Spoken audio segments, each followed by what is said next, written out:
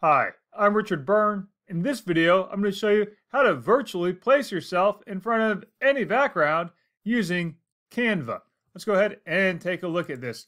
So I'm using canva.com. I'm going to show you one of my favorite features of Canva, and that's the background remover.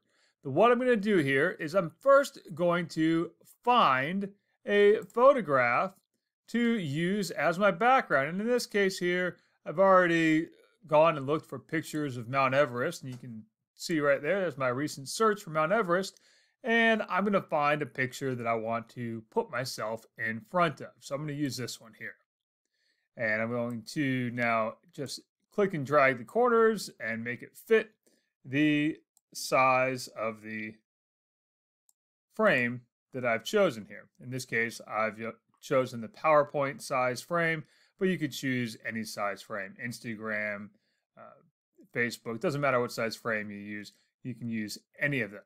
Now, I'm going to go to my uploads, and in my uploads, I have a picture of myself, but the picture that I have of myself here is in front of a different mountain, and I took this picture out in British Columbia, actually.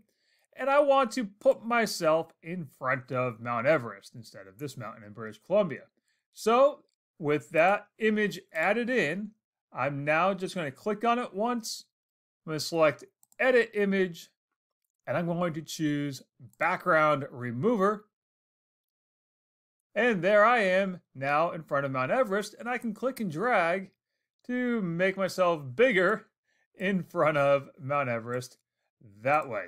And then when I'm all done with it and I like it, well, I can go right here and I can download a copy of it, in this case as a PDF or a PNG, a JPEG, or even as a little GIF.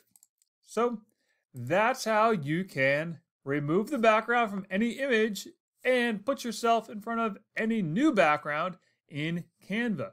Now, this background remover feature is typically a pro feature that you have to pay for, but if you are in a school setting and you sign up for Canva for Education, you'll see that you get remove the background from an image in a click.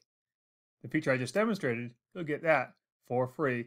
You can go right there to register for that. So, as always, for more things like this, please check out freetechforteachers.com or subscribe to my YouTube channel.